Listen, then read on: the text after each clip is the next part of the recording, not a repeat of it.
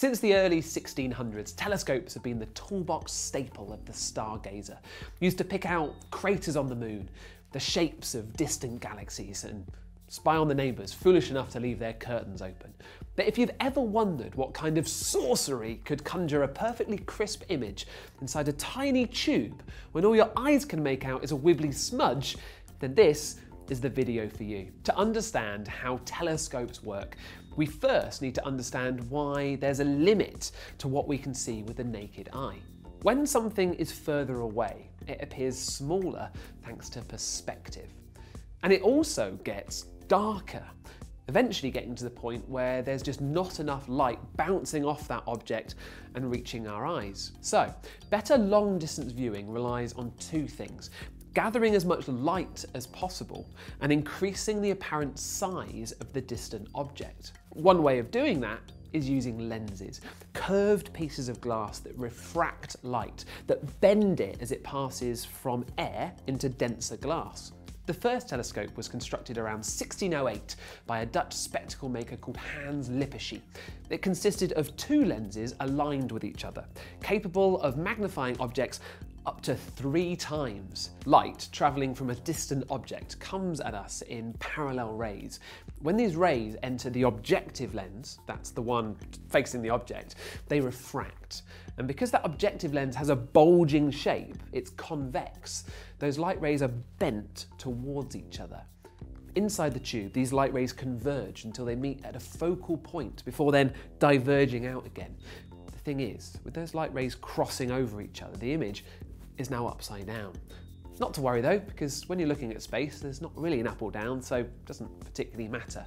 Now, the eyepiece lens, which I think you'll agree is a rather apt name for the lens closest to the eye, takes the now diverging light rays and straightens them out again, creating a virtual image on your retina.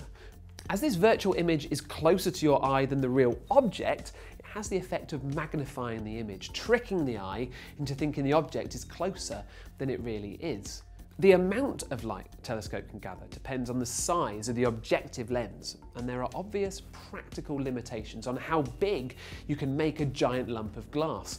The largest permanent refracting telescope was installed at the Yerkes Observatory in Wisconsin in 1897, and it has an objective lens over 1 metre in diameter. It weighs in at around 26 tonnes, but unfortunately it's one of those cases where bigger isn't necessarily better. Refractor lenses suffer from the problem of lost light. Some light that should pass through the lens actually bounces off it, just like when you see your reflection in a window. Not ideal when you're trying to pick out dim, distant stars. So the bigger you take the telescope and the lens, the more light escapes. The solution to this problem was the invention of the reflector telescope. Instead of bending the light with huge glass lens like a refractor telescope does, a reflector telescope uses vast curved mirrors. Different technique, but pretty much the same principle. Rather than a convex lens, which the refractor telescope uses, use a concave mirror to receive the light, whatever it's being pointed at. The bowl shape of this mirror reflects the parallel light rays at an angle, so they all converge at the focal point before then diverging back out again.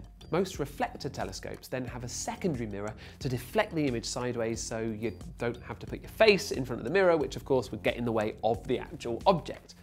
Finally, an eyepiece lens magnifies the image just as with the refractor telescope. Using a mirror like this gets around the problem of unwanted light reflections, because all the light should be reflected.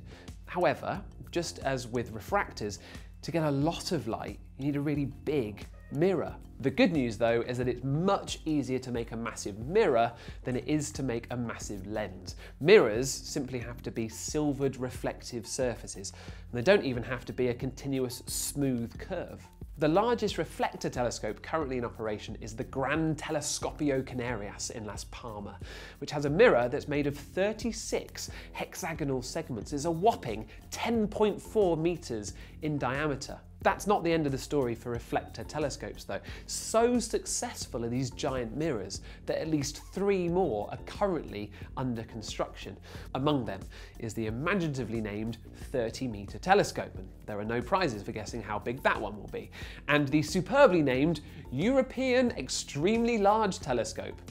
I guess the 39.3-metre telescope didn't really have the same ring to it. Anyway, regardless of how big the mirror or lens on a telescope is, any scope on the ground will suffer the effects of atmospheric distortion, which can make any image of the stars look all wibbly-wobbly.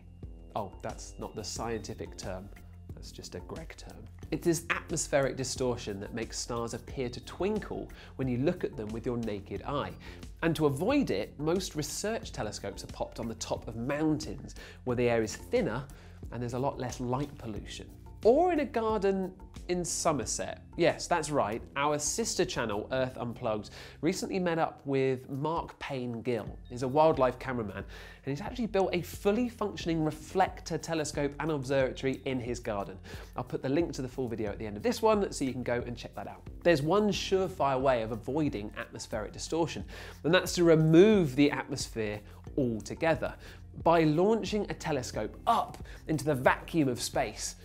Now, hang on a minute, the almost vacuum of space. Light from other stars, or the light that gets reflected off planets, can travel undisturbed to the telescope. The Hubble Space Telescope, that was launched in 1990, is the most famous of these. It's a reflector telescope, and it's produced some of the most memorable images of distant galaxies and nebulas.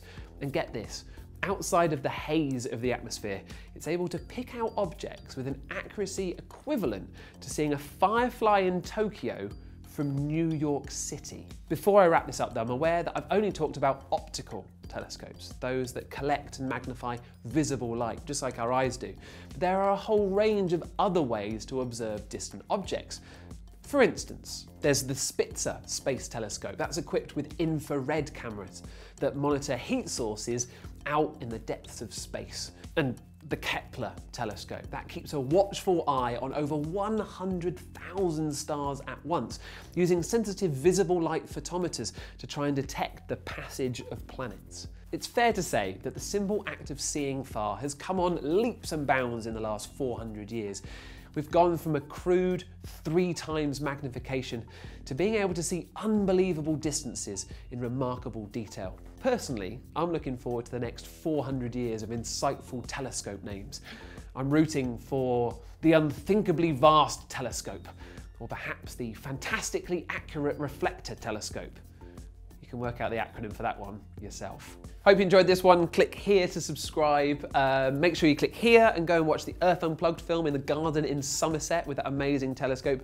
And let us know what you think of this video or any curious questions that you've got in the comments below.